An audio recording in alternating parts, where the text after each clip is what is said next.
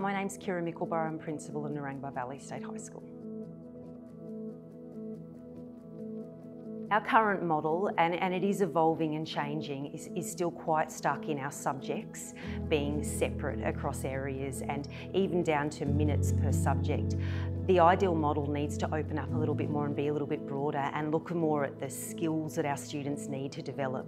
The jobs that they do when they leave our school and the jobs that would be available will change as time goes on. So deeper learning skills like creativity, collaboration and innovation, working together, working with people is where they need to go. Our teachers then become more activators for learning, not necessarily the people with all of the knowledge all of the time, but then partner with our learners. The inquiry model or the design thinking model is a pedagogical practice that will broaden thinking for our students, and rather sticking just within a subject area, it will allow them to develop those skills to think a little bit more outside of the box and a little bit more creatively.